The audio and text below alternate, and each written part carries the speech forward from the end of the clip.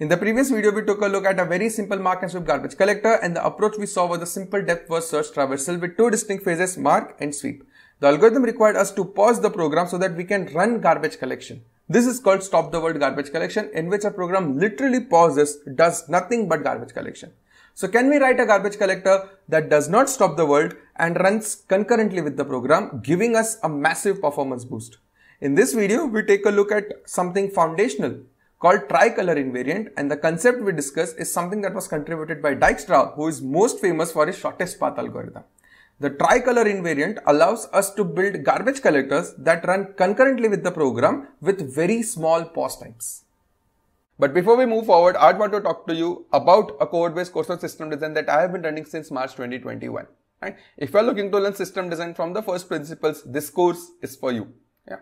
Because this is a cohort-based course, it will not just be me rambling a semi-optimized solution thinking it's the most amazing solution out there. Instead, it will be a collaborative environment where every single person who is part of the cohort can pitch in his or her ideas, and we will evolve our system around that. Right? Every single problem statement comes with a brainstorming session where we all together brainstorm and evolve our system. That's way everyone understands the kind of trade-offs we made while making that decision. Instead of just saying, hey, we'll use a particular queue, we'll have the justification why we use only that queue, why we use that particular database, why SQL, why not NoSQL, right? How are we leveraging throughput? How are we ensuring that our system scales? That's the highlight of this course. This course is taken by more than 500 engineers to date, spanning 9 countries and 7 cohorts, right? People from all top companies have taken this course, and the outline is very intriguing. It's very exciting. So we start with week 1 we start with the core foundation of the course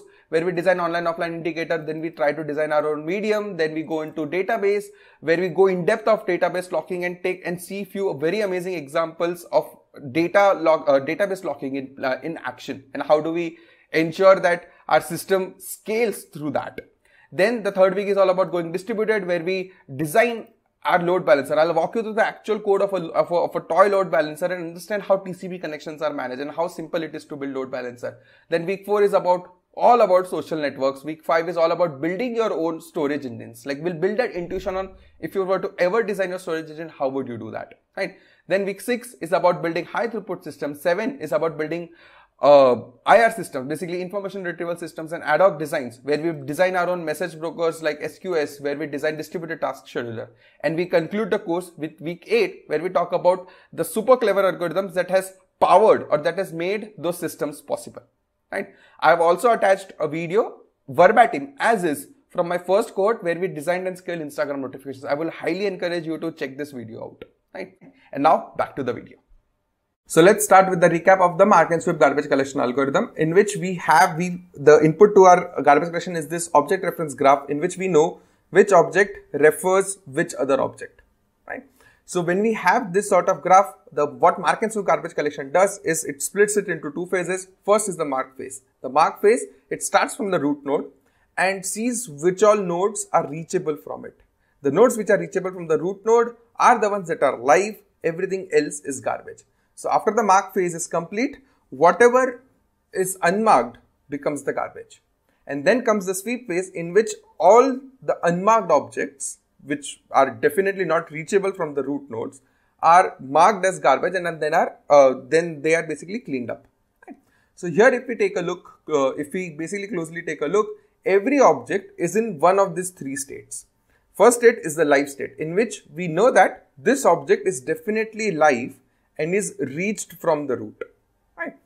Then the second is unprocessed. It means that these are the objects which are not yet processed, which means that the depth first search traversal that we wrote, the traversing is yet to reach that particular object. And the third one is processing, in which that we have seen that particular object but are yet to process the child of it. Right? So we are yet to complete the entire depth first search on that particular node. Right? So these are the typical 3 states in which every object lies in. This classification or this sort of analogy from a depth first search into this 3 color variant or this 3 state variant was something that was contributed by Dijkstra. So most modern garbage collectors are actually concurrent, because if a garbage collector is not concurrent, what would happen is we would always have to stop the world for us to run the garbage collection, which would have us larger pause times affecting the throughput of our program. So that's where we would want to build garbage collectors that run concurrently with the program.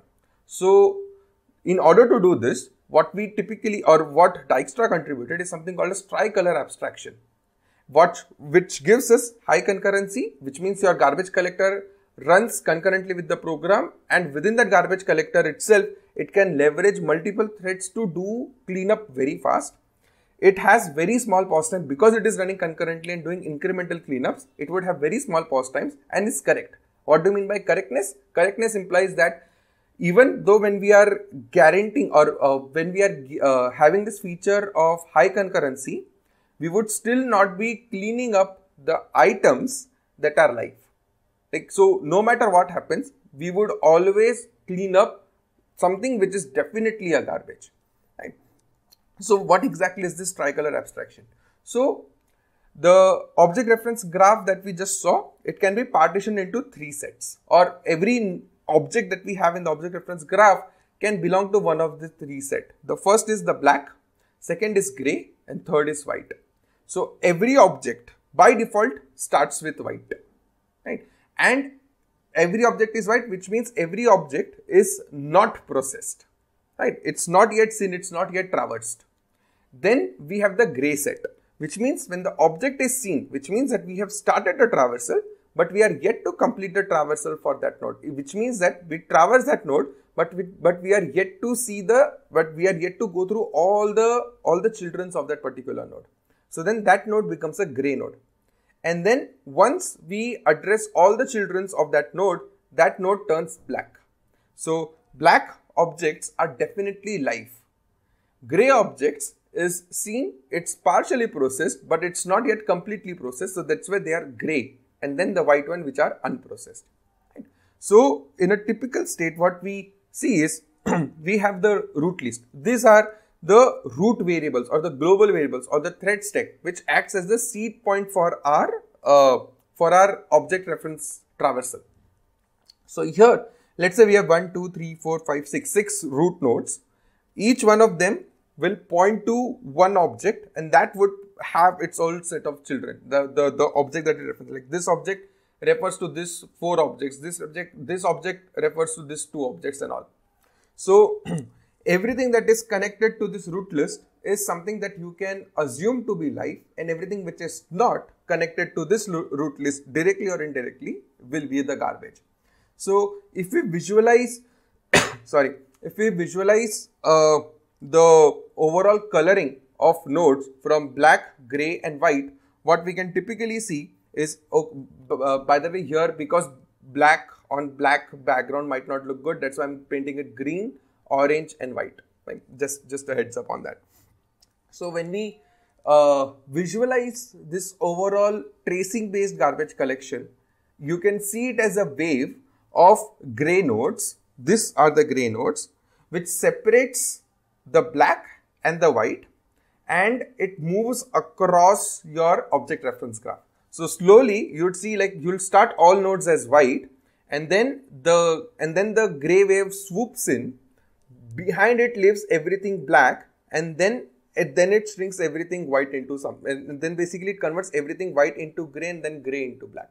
So you can see a very nice wave of gray nodes moving in the object, separating the black and the white, until all the nodes turn black, like all the reachable nodes turn black, right? So this, although it's not just visual, but this is algorithmically very sound. When you are having this clear distinction between your black nodes, your white nodes separated by your gray nodes. This clear distinction gives us concurrency. So how does this tricolor abstractions makes things better?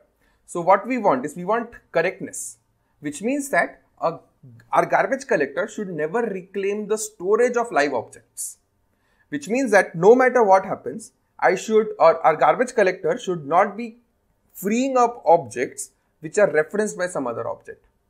The variation that we discussed of black to gray, gray to white is something that would guarantee us that.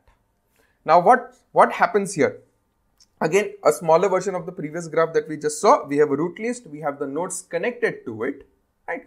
And there is this one subset of graph which is not linked to any node from the root, which typically means these 4 nodes which are not connected to the root are the ones that would be cleaned up. Other nodes which are directly or indirectly reachable by the root is something that is live. And our job is to identify this efficiently and concurrently.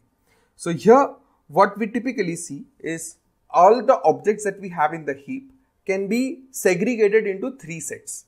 And these are mutually exclusive sets because every object can have only one color. It's either white or black or gray. So white object, like every object starts with white. So white objects are the candidate nodes to be garbage collected. By default, every node is garbage collected, right? Because we don't know if it's reachable from the root node or not, right? So when we start our algorithm, every node will be painted white, right? And once we know that all the nodes are white, then we start our iteration from the root nodes.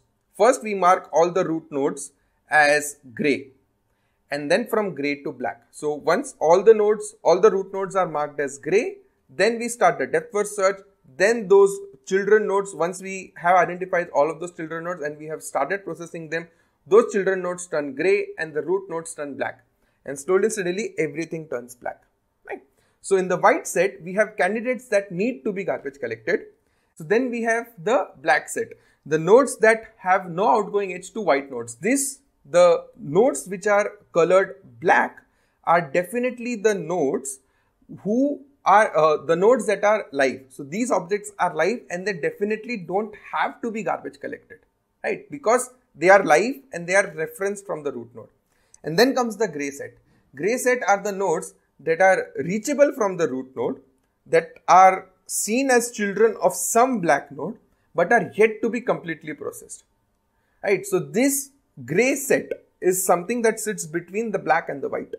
And when we take a look, we see every node will start from the white, will then transition into gray, and everything from the gray will then transition into black, right? So gray nodes are something that are definitely live, but they are yet to be completely processed. So eventually every single gray node will turn black. Not all white nodes will turn gray, and the things that after and when we stop the iteration, we can stop iteration when the gray nodes are, when this set is empty. So whatever is left in the white set is something that can be freed up, right? So what does our garbage collection flow look like now? We pick the objects from the gray set, right? Because gray set is the one that we have just seen. We have not yet processed. We have just seen those nodes, and we find all the childrens of it. And from the white set, we move it to the gray set. Gray set, once it completes its children iteration, it will move to the black set, right? So we pick an object from the gray set and move it to the black set, color every single child of the gray, of the node that we just saw, of the gray node that we just saw, mark them as gray from the white set, and then move this into black one. So this way, we repeat this entire process until every single node from the gray set is complete or is processed, right? Once the gray set is empty, which means that all the nodes that we have processed, whatever is left in the white is garbage, because it was not reachable by anyone from the root. Now, what does this give you? Like here, whenever our objects are moved from white to gray and gray to black, the algorithm gives us a very important property. And this property is no black object references white, no matter what happens. Because these are 3 exclusive sets, black, gray and white, and the nodes will transition from white to gray and gray to black. There will not be any node which is a black node, which directly references the white node.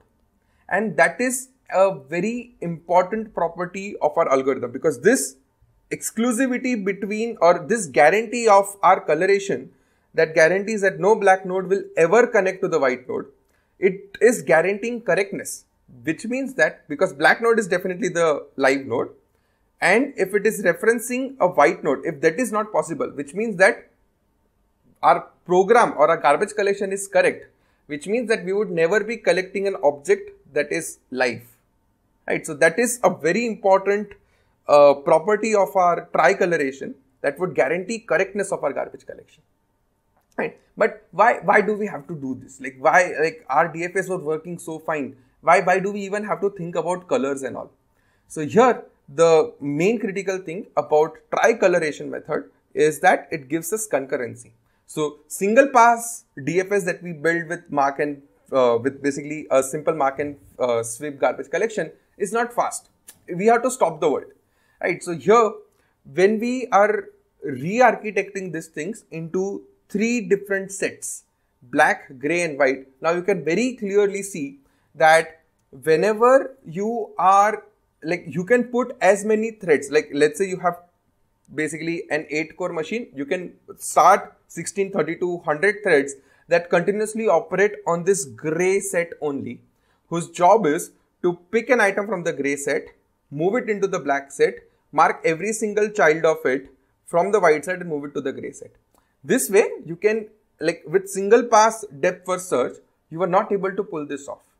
But here you are making your systems reactive, right? By having this ability where you can run you can run a thread as soon as, like you would have a set of garbage collection threads which are running on this gray area, which are concurrently running with your program. That was an important distinction that we wanted. And as soon as a node enters into this gray set, it is immediately picking that up, moving it into the black set, marking all the child of it from the white into gray. Right? So this way we are making our systems reactive. Rather than running a periodic garbage collection, we can have a reactive system that reacts to whenever a node is added into the gray set. And obviously you would not run it continuously, but after a certain threshold, like let's say a gray set has 1000 nodes into it, then you will run a quick cleanup. Right? So by doing this, you are making your systems run faster on a smaller set of data rather than doing that complete iteration across all the nodes every time. Right? This method of collecting the garbage is on the fly. On the fly is a method that was contributed again from which this Tricolor abstraction is picked up by basically Dijkstra and Leslie Lamport. Leslie Lamport, someone who we know from the distributed systems, ClockSpay, amazing, like he has done some fabulous work on distributed system and he has also contributed into the world of garbage collection. And 3 others, the color of the nodes that we like on the fly, when we talk about an algorithm which is on the fly, here, like with the stop the world garbage collection, what did we have? We used to stop everything and then we ran our mark and sweep. So as in we ran the algorithm that found out which objects were live and which objects were dead. And then we cleaned the dead objects or the garbage. With on the fly algorithm, what would happen is the mutator thread itself, which means your program itself can start coloring the nodes. As in, as soon as a node or an object is referenced from another object, you can mark that object as gray. And if your mutator can can simplify the coloring part of it, your job of garbage collector becomes very simple. And this is how your garbage collection and your main program can run concurrently, where your main program's job is also to color the objects with the appropriate colors in order to quickly in order to make your garbage collector in order to make your garbage collection very efficient, so that it does not have to stop the world always. Right? So this is what on the fly, like an idea of on the fly is all about. We'll touch upon on the fly garbage collection in detail in some time or in the next video or something, and which is where we would go into how exactly your concurrent garbage collectors actually work. Right? We will look at the actual core algorithm behind it. But this tricolor invariant of this 3 exclusive subsets or 3 exclusive sets of all the objects that you have on the heap paves the way, or it lays the foundation for us to have a concurrent garbage collector. Right? So this was the key idea that I wanted to discuss in this video about tricolor invariant and how it lays the foundation for concurrent garbage collection. Right? So yeah, that's it for this one. In the next video, what we'll look at is improving our mark and sweep garbage collection using this tricolor invariant and build a concurrent garbage collector out of it. Right? So yeah, that's it from me in this one. If you guys like this video, give this video a thumbs up. If you guys like the channel, give this channel a sub. I post 3 in-depth engineering videos every week, and I'll see you in the next time. Thanks a ton.